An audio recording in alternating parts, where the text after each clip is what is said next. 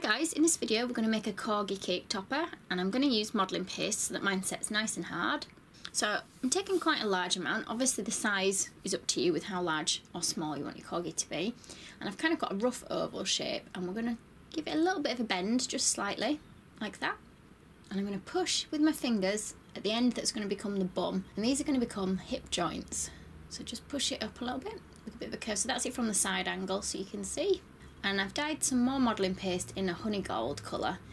So I'm rolling this to create a big patch of colour that will go on the back of the dog, and I'm just going to put a little bit of water, or you can use edible glue, and we're going to push this on the back. Now I haven't gone for any particular shape, I've just stuck it on in the shape that it's sort of ended up when I've rolled it, because you'll see when we push it round you can spread it with your finger till it meets wherever you want it to go to.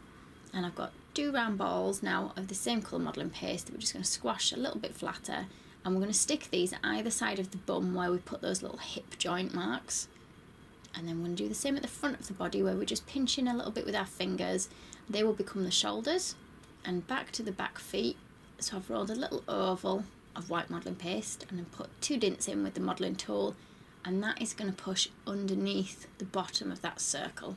And you're just going to do exactly the same on the other side. At the moment you'll find it wants to fall over, so I'm just going to rest it on my rolling pin for the time being. And we're going to work on front legs. So I've got a sausage shape of modelling paste, and I'm kind of pushing in part way up so that it leaves me with a bigger bit at the bottom, which will become the foot. And then just narrow down the leg as thin as you want it to be. And I'm going to cut that off at an angle like that. And we're going to put the little toe marks in, so just 2 lines with your modelling tool, and we'll put a bit of water again on that. And that slant is going to now stick to that dint that you made with your finger earlier, and you can do exactly the same on the other side. So now we're just going to create some more patches. These ones will go on the legs, so just nice thin bit. Again, I'm not aiming for any particular shape, and I'm just going to stick these on the tops of the legs. You move it around to where you want it to go with the modelling tool, and just again do the same on the other one. And now we're going to create a patch of fur for the front.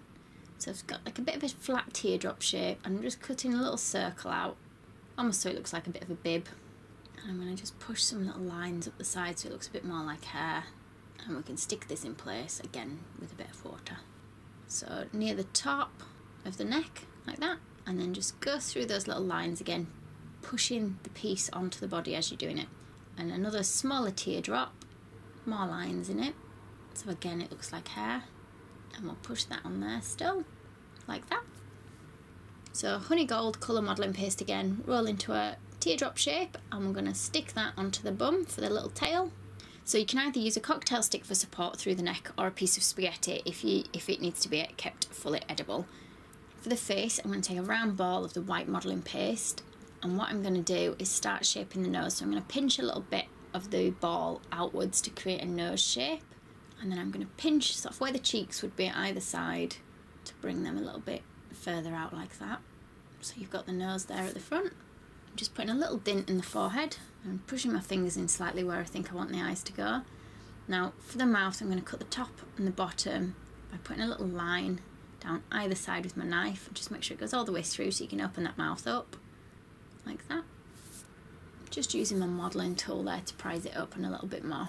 And a little line from the top up to where the nose would be, and some little lines for hair in the very edge of either side of the face. Again, using the other end of my modelling tool, we're going to push out to make a sort of smiley face, and I'm using the bottom of my paintbrush to just push in 2 eye holes like that. And I wanted to have quite defined eyebrows. I'm making mine into a girl, I think, but you can make a girl or a boy. So just pinch them up with your fingers. Some tiny little dots with my cocktail stick at either side. And I've got like a deep pink that I've mixed with a bit of pink and brown, and that's just going to slot into the mouth area now. So you can use a modelling tool to push that in place. And then I'm going to use a bit of black modelling paste now for a little nose, so kind of create a bit of a triangle shape. I'm just going to stick that on the very end. Now I'm wetting the face, and I've rolled thin some more of the honey gold modelling paste, and we're going to put this on as like a big eye patch, and we'll put one on the other side of the face as well to match. Go back over that eye hole with your brush, and then we're going to fill those eye holes with some white modelling paste. So roll a couple of balls and then change the shape a little bit if your eyeball's not completely round. Now we want 2 tiny balls of black, and you're just going to put those into the eyes. And I've got tiny little piece of the honey gold modelling paste, which I haven't got perfectly shaped, but we'll push that around with a modelling tool so that it just comes onto the top of the eye for eyelids. And then 2 tiny pieces of black. I'm going to roll them nice and thin so they've got point on either end, and these are going to become eyelashes. So put them so they go along the bottom of the eyelid, and so they come just a little bit further out at either side so they look like eyelashes. And then I'm going to finish off the eyes with a tiny dot of white modelling paste in each one. And now I've dyed a bit of a paler pink, create like a teardrop shape. I'm going to squash it down with a little line up the middle, and this is going to become the tongue. And I'm going to give her a tooth. So it's just a little triangle of white on there. Some little black eyebrows. So just 2 tiny pieces of black rolled nice and thin. For the ears, I'm going to use the same pink that I've used for the tongue, and I've created 2 sort of flat teardrop shapes, and then I'm going to create 2 flat teardrop shapes but in a slightly bigger size in the honey gold.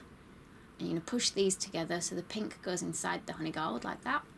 I'm just going to put a bit of a dint in the middle with my modelling tool and pinch that bottom bit together on each one. Then you've got 2 ears.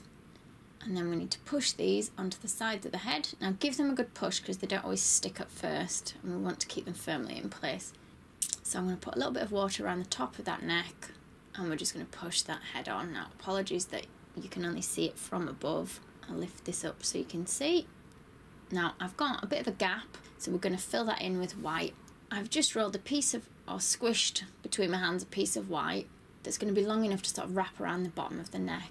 And I've pulled it to a point in the middle, and we're just going to put in lots of lines for the hair. And then we're going to hopefully just slot that in place around the neck. There you go. And you can make them in all different positions. So this one's just sitting down, and you can give them some jewellery like a crown. So I do have another video for the crown, which you can find here. Thank you for watching. If you liked this video and would like to see more, please click on the images of the other videos suggested. Also, please do subscribe to my channel using the button at the bottom right hand corner of the screen. You can also visit my cake website and my Facebook page to see more cakes and ideas.